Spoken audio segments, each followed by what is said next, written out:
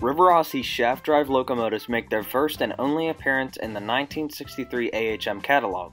The L5012 Indiana Harbor Belt 080 is one of two locomotives to have this drive. The second locomotive is the L5017 Baldwin American 280 consolidation.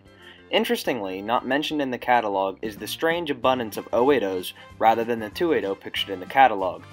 These 080 variants also do not feature the full valve gear package. It's anyone's guess as to why exactly so many of the 280s are missing these components from factory.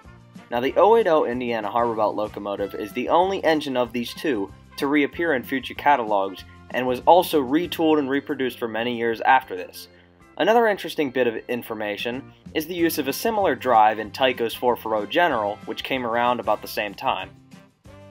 These are the three examples I have in my collection of these locomotives. The example on the far left is the Indiana Harbor Belt 080, which unfortunately has fallen into disrepair over the years, but is making slow progress towards its full restoration. The middle locomotive is a Baldwin 280, which is an example of the strange missing parts variant, but overall is in the best condition of the three. It has been repainted at some point in its life and now wears a southern paint scheme. On the right is the worst of the three. It is more of a parts locomotive as it has no tender and is in very poor general condition. Let's have a look under the hood of one of these locomotives.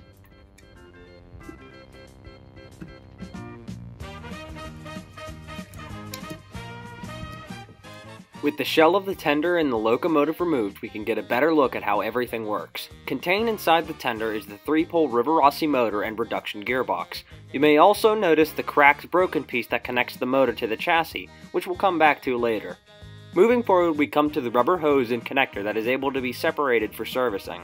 Also underneath the loco are two wires that connect the power between the tender and loco. The wire coming from the tender is for the headlight in the loco, and the wire coming from the loco is the power to the motor. Reaching the chassis, we can see exactly how the power is transferred to the drivers via worm gear. In theory, this drive would seem quite sound and work well, but there was one fatal flaw that was overlooked during the design process. The metal used to construct the tender chassis and gearbox cover is a metal known as zinc. Zinc has a tendency to crack and fall apart when it contains impurities within the metal. This reaction/process is known as zinc rot/zinc pest and can completely rot to bits over time. This type of metal was popular in use among toys of the era, and unsurprisingly, these two locomotives were not the only Rivarossi engines to use zinc. The reason this is so crucial here is that without a proper tender chassis, there is no way to get power to the locomotive. Unfortunately, so many of these locomotives have become susceptible to zinc rot, and that's why very few working examples exist today. Luckily, Rivarossi had realized their mistake, and the 080 IHB locomotive was given a different drive and continued production for many years. The same cannot be said for the 280, and it was not given a new drive and rather was discontinued. Now, with all of this being said, when properly serviced and free of zinc rot, these locomotives run very well for their age, although a tad noisy. If you are fortunate enough to find an example free of zinc rot, it might be worth your while to purchase it.